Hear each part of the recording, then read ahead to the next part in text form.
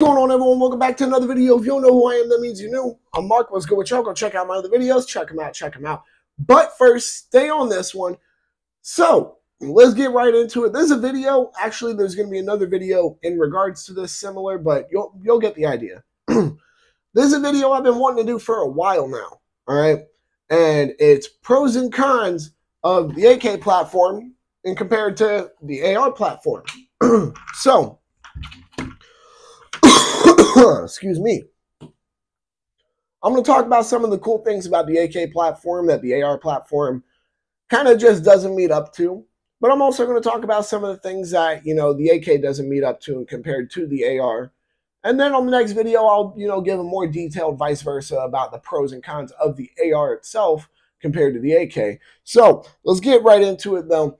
For starters, and this is a very subjective one, I'll say that right now. But AKs look nicer, man. You telling me right now that, come on, you telling me that this don't look like a, what? AKs look nicer. They look a lot cooler. That's just my thought. That's a very subjective one. I will say that, but I want to get that one out the way right there. AKs, they tickle a spot for me that the AR doesn't. All right, that's the best way to say it. All right. Now, as I was saying, though, one of the, pretty cool, pros about the AK is that it's definitely been around a good while longer than the AR-15. There's no arguing that. So therefore, it has more, I guess, more of a track record than the AR-15 does. Which, if y'all know, I'm all about a good track record. So let's get that out of the way. But next is the round that the AK was originally created in, which is a 7.62x39 round. Why is this round such a pro? Well, there's pros and cons to that round in particular. I actually did a video in particular talking about just the round. If you haven't seen that, go check it out. But as I was saying before, my entire point was that the round itself is it packs a punch to it. You know what I mean? This isn't to say that, the 223 or the 5.56 doesn't pack a punch to it. But the 7.62x39 in close distances delivers a lot of energy, which is something you really want. Now, some people might be wondering, well, what distance does the 7.62x39 stop delivering, the amount of energy you want on a target? I've heard 300 yards. I could be mistaken there. That's what I've heard simply. I haven't tested that out myself.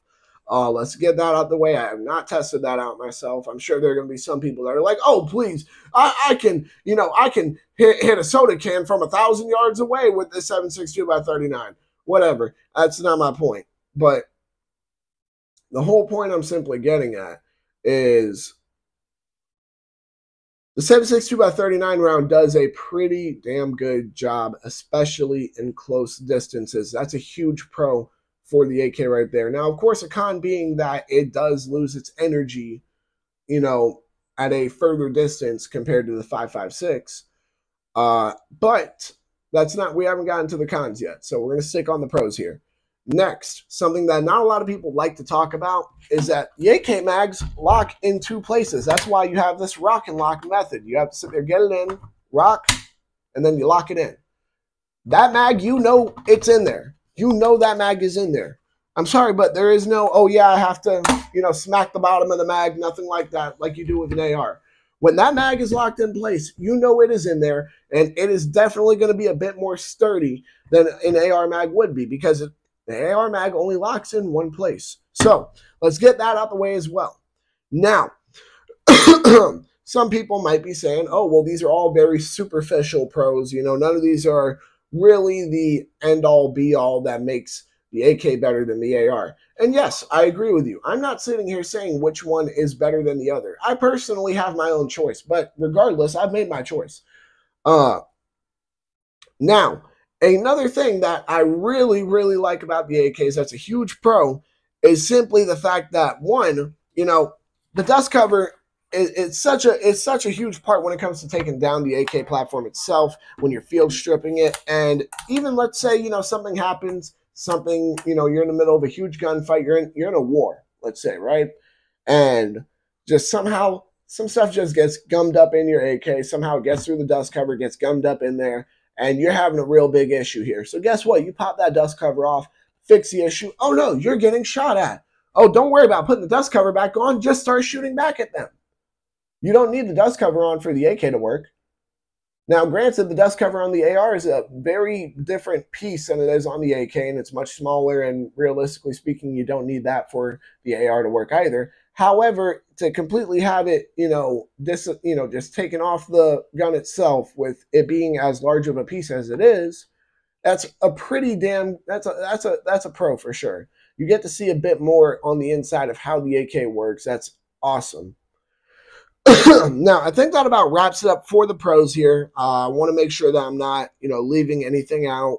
Of course, there is the history aspect to it, but I kind of did touch on it, but not fully. I mean, you got to think about it like this, guys. Beyond the fact that the AK-47 platform, or the AKM platform, was created in 1947, a ton of different countries adopted the AKM platform. So you're not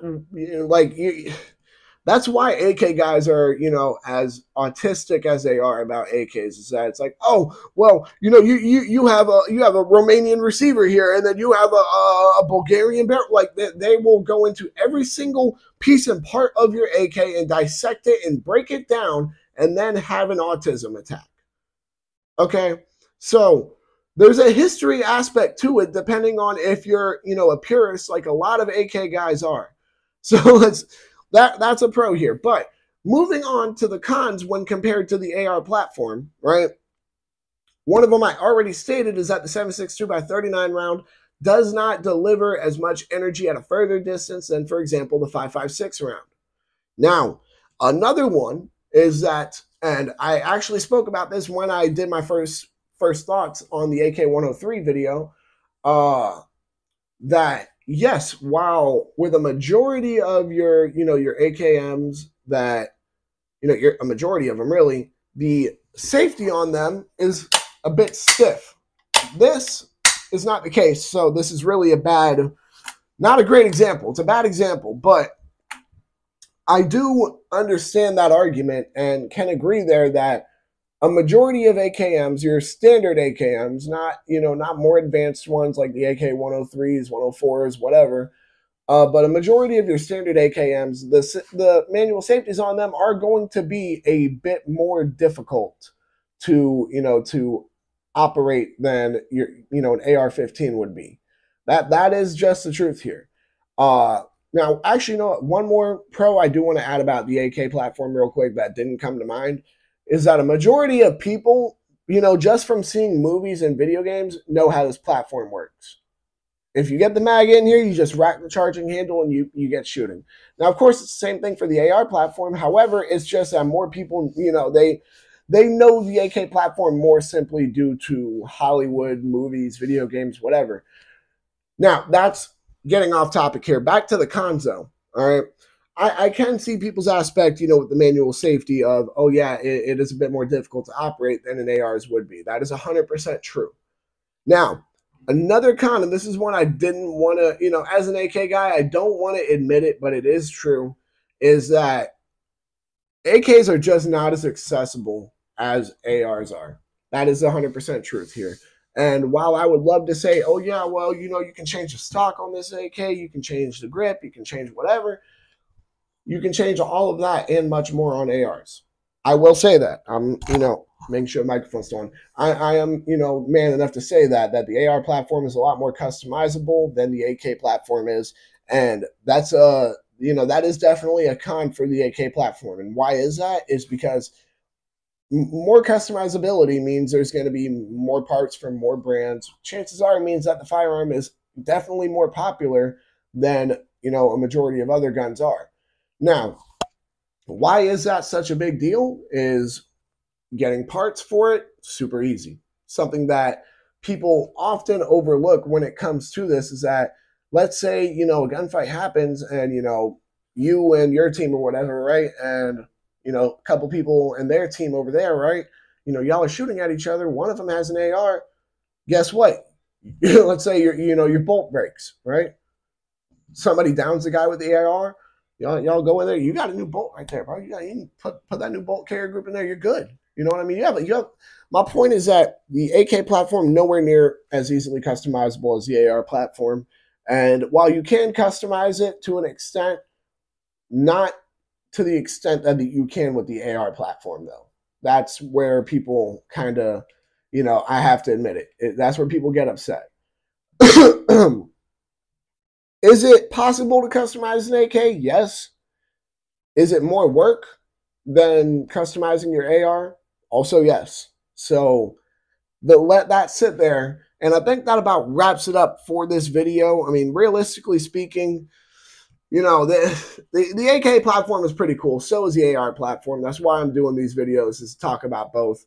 Because while I personally have my choice on what I like more, I know some people are going to think differently. So we might as well talk about the objective pros and cons to it.